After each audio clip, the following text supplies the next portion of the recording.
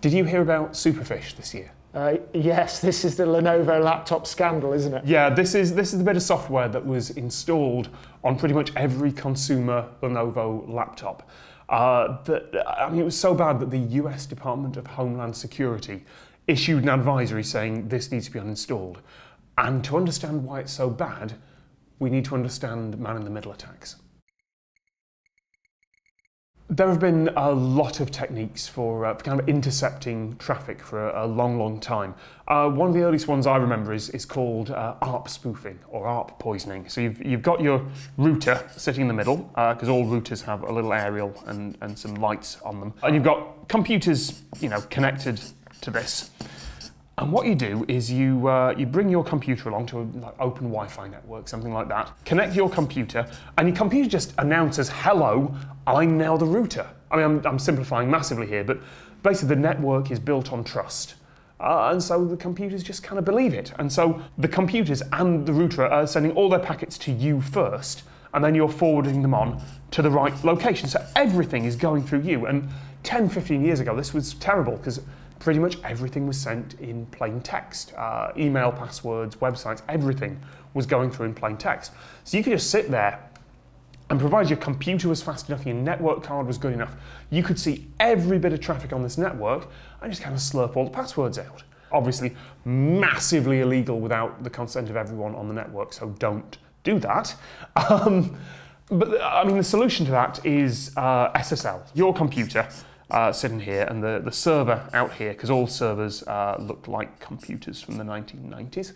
Your computer sends a request saying, hello, I would like to talk securely. This is the protocols I can support, this is my details. And the server sends back, yeah, okay, here is my public key. And I know Computerphile has done, you've done public and private key before. Yeah, he sat behind me. So yeah, go and watch his video about public and private key crypto if you want to know the details of that. But basically, the server sends back a long series of numbers that your computer can sign messages with these and encrypt messages with these, and they can only be unlocked by that server because maths. I'm not going to try and explain more than that. You can lock messages, only they can unlock them, which is great because your attacker, who is sitting in the middle here and reading everything, will just see noise. Except all we've really done is move the problem back a stage, because that first bit, that hello, I would like to talk securely, yeah, okay, here's my private key, that has to go in plain text. And someone in the middle can change that. They can take that public key that was sent by the server and just go, no, I'm going to have that. Here's my public key instead. You're actually going here and then here. Your computer here doesn't know the difference. It then encrypts the message with the attacker's public key, sends it back here.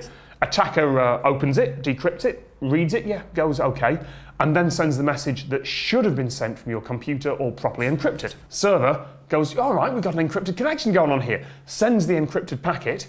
The attacker, who can do this now, unlocks it, goes, yeah, all right, and then re-encrypts it with their key, sends it on to you, and now every single communication is going through the attacker.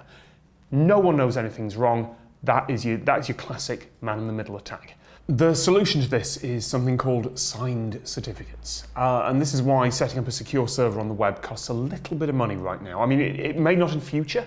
The Electronic Frontier Foundation and Mozilla are trying to set up a thing to make this free. Hopefully by the end of the year it will be. But the idea is that there is a third party vouching for the set of public keys that you're exchanging. I've had to do this. So I set up a secure server about a year ago now. What I had to do is, when I was setting it up, I was typing in, right, it's going to run this website, it's going to be on this address, it's going to use these protocols, I'm now going to generate this set of public and private keys. And then over an existing secure connection, one that I knew to be good, I send that private key off to something called a certificate. How do I draw a certificate authority? I think it's going to be a faceless office, or why don't we do a factory, and then we know that that's kind of industry. We're going to the internet factory. There we go. The factory of padlocks. Factory of the internet. Yeah. All right. Well, there we go. We got a padlock factory there. No, it's not a padlock. I've drawn a padlock here. It's not. It's a set of keys. This is what they call public and private keys. I generate my keys. I make them.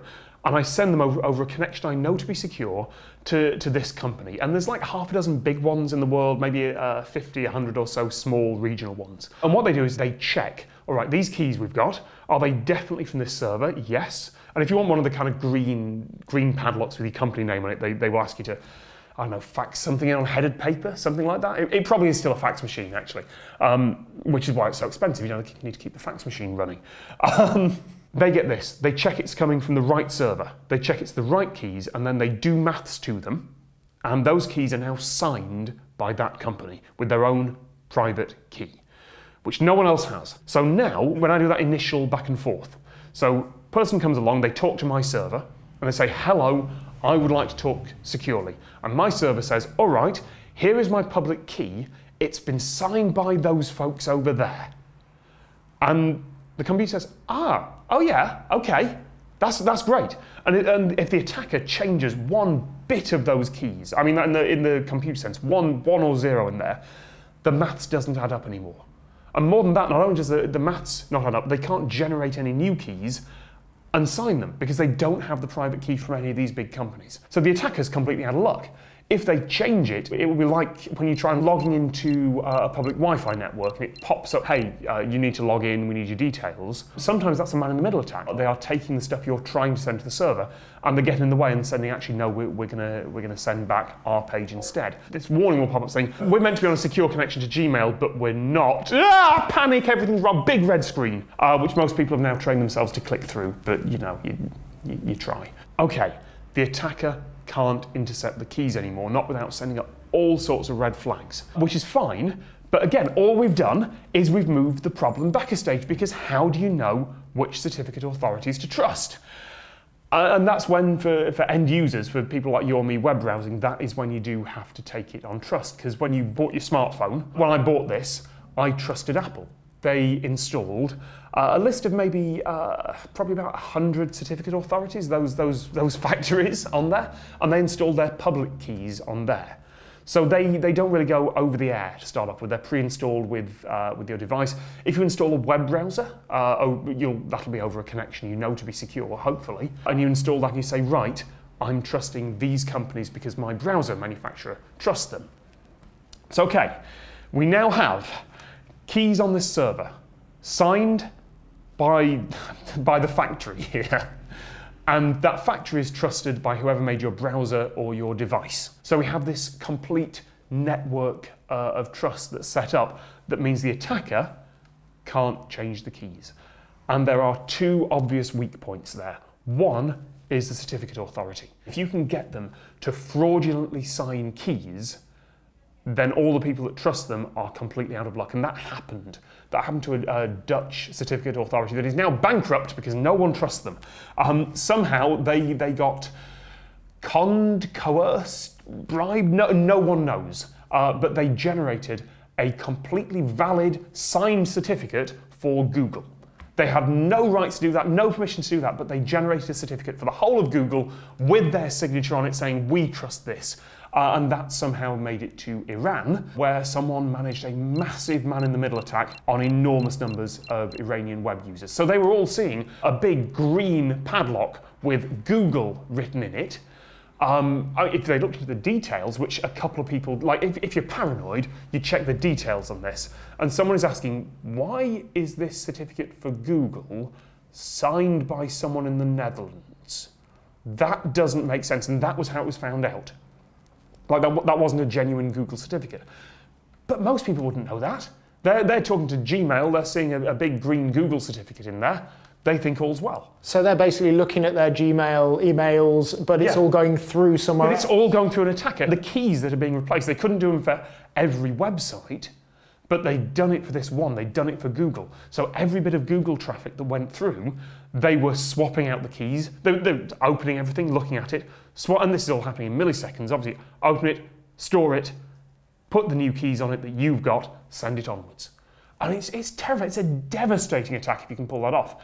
And there is a genuine concern that governments can do this. Governments can go to certificate authorities and say, right, this is the government here. we need you to generate some fake certificates. Or they can just steal the private keys. If they can steal the certificate authority's private keys, then they can generate their own keys without even the authority knowing. I mean, it's a devastating attack if they can pull it off. Can they?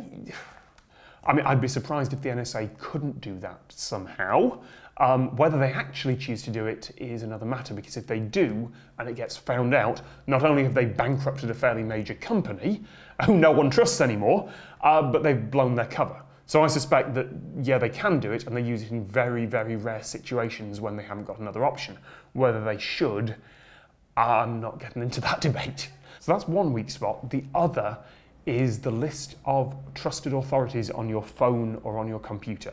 Because if an attacker can get an extra entry in there, if they can get themselves in there, then they can just generate new keys on the fly and every single connection will be intercepted.